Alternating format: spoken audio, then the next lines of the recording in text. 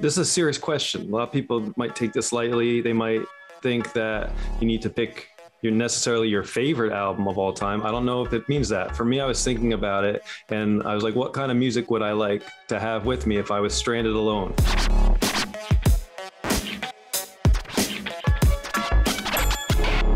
If I'm gonna pull some, I'm gonna grab some greatest hits, because why be locked into one record? I might as well, if there's a lot of different songs from an artist I like, might get a potpourri of what they can offer, as opposed to being locked into one record that maybe, you know, has some, you know, throwaway tracks. So let's start with the Beach Boys, 50 Big Ones.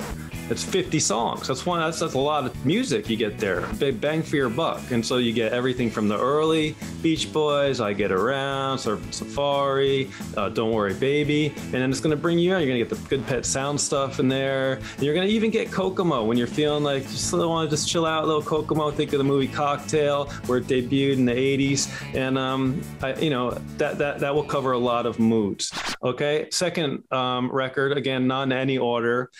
Another long record, a double album by an obvious one. I'm a big fan of Mr. Bruce Springsteen. This is The River, which is a great high energy record. It has a lot of feels on it. It has pump up songs like Racing in the Street, Ties That Bind, and it could bring you down with some very vibey song like Stolen Car, and many other great things on there. And again, a lot of bang for your buck. There's a lot of music on that double album. Another very long record for three I'll pick is called Under the Bushes, Under the Stars by Guided by Voices, to give me my kind of indie rock, American indie rock kind of fix.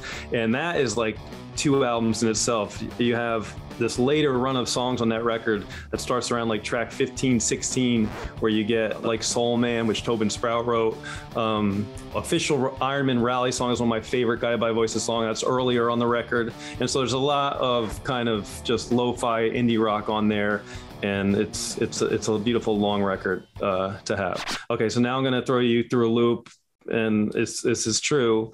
I really would want these records with me because I would like to have some fun at times. Madonna, the Immaculate Collection. I'm a huge fan of early Madonna and mid-era Madonna as well.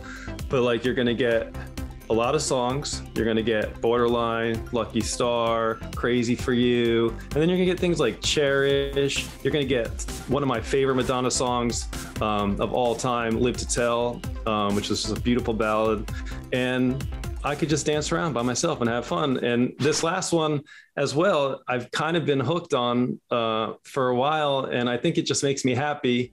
And it's George Benson's greatest hits. A lot of people might know George Benson as a jazz guitar player, but he has some very fun songs like Give Me the Night, Turn Your Love Around. And I'll be dancing by myself under a palm tree, you know, and be like, all right, am I gonna get rescued? I don't know. When you say stranded, I think Desert Island Disc, you know, that sort of thing. But yeah, George Benson just gives me some vibes, breezing, and I could enjoy that. And so I feel that like between those 5 records, there's a good balance of things. Of course, I'll give you a list of 5 more every day of the week.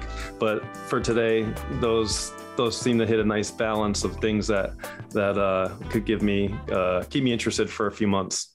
And if you were stranded alone somewhere, I highly recommend picking up my new album, Hawaii. It has many moods to carry you through happy and sad times and introspective moments and carefree moments. And you can even dance to a couple songs.